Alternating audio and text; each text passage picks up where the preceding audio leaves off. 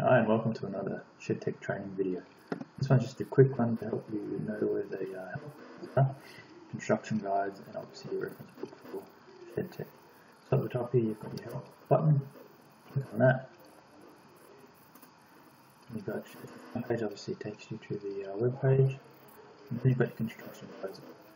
All these open up as a PDF so you can save them, print them or email them to your customer. And you've got the ShedTech user guide.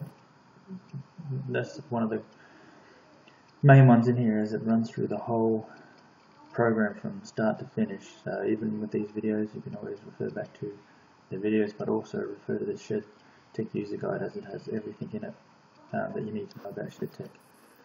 The component identity reference, this just gives you a list of droppers and brackets and everything that you need that's in the shed. It helps obviously reference for home handyman builders, and obviously good to have in your office. And then the suggested flashing details. This has 39 pages, I believe, of any and every sort of flashing you can think of that we have in our system, obviously for all sorts.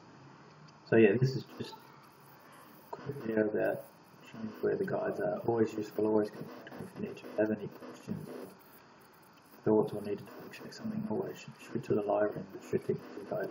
It'll always be in there. Thank you for watching another ShedTech training video.